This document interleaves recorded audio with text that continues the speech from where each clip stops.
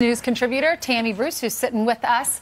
We wanted to get your reaction first on this story. I mean, if he does, when he goes in front of the Senate today, every senator is going to get 5 minutes. Yep. And in the House tomorrow, should he have to talk to their attorneys, or should the House members just ask those questions? Well, obviously the House members should, but they don't. I think a lot of these politicians don't want to be the ones in front of a camera asking those questions, because they might think that the American people don't like this dragging on, and they don't.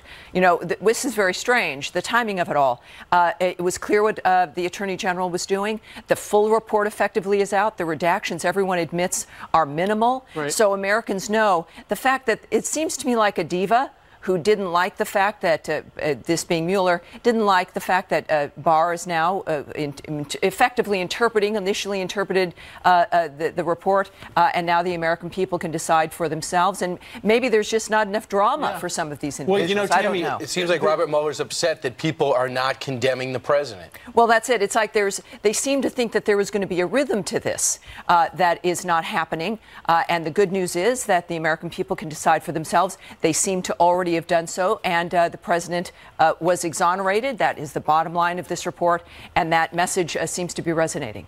Well, ultimately, Mr. Barr picked up the phone and called Mr. Mueller, and they talked for 15 minutes, and he said, hey, is anything in this, in my 4-page summary, is anything wrong? And he goes, not a thing. Yeah. I just don't like the way the press is talking about it. They're getting it wrong. Welcome to the world. None of us like the way the press talks about anything. But he did say that he thought Barr mischaracterized. So that's one thing. The Friends had some friction about. I think, remember, we're still dealing with a singular report stating that, and we have found that even Mr. Mueller has had to push back on how the media has characterized things in the past. Right now, but again, this is all ado about nothing. The report is out in its entirety. Right. We can decide, and people we trust have been interpreting it. It's all over the place. This seems to be a big nothing in a certain sense. All right. You have written a new op-ed. Out in California, they've created this bill that gives a permission slip for willful defiance of teachers. That's in other right. words, if you are a child in school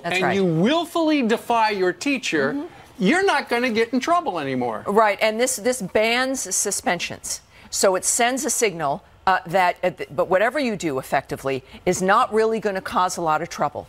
And so when you look at that's going to cause a lot of trouble. Well, it is. And even Jerry Brown, whom I disagreed with a great deal, of course, the previous governor of California, this passed last year, and he vetoed it, saying, look, teachers and principals are on the front line. Right. They're the ones who know what's going on in the classroom. The argument is that there's a racial disparity. That's at the core of this. But then are they saying that California teachers and other teachers where states have done this are racist? The fact is that they know the dynamic of what's going on. And when you do this, I think this is about not getting in trouble with the federal government. The Obama administration had sent a guidance letter out saying, you know, we don't like this disparity. So it's about a numbers game, that to change the percentage of who is being suspended, giving the impression perhaps that lives have improved or the process has improved, but in fact the opposite is true. This is ridiculous. I come from a family of teachers, and a bad kid can disrupt the entire classroom and make the teacher have a really bad year. That kid has a reputation. They don't kick the kid out of the school, and then it just is very disruptive for all the good kids. Well, so that's they get punished. Then that's part of my column is, you know, why are we abandoning the kids, the super majority of them, who are there to learn? If you're dealing with minority schools, you've got issues of poverty, right? We don't address that. Sure. Gang issues. And when these kinds of non-suspension rules get applied, like in New York City, they found that the odds of gang use, drug use, fighting,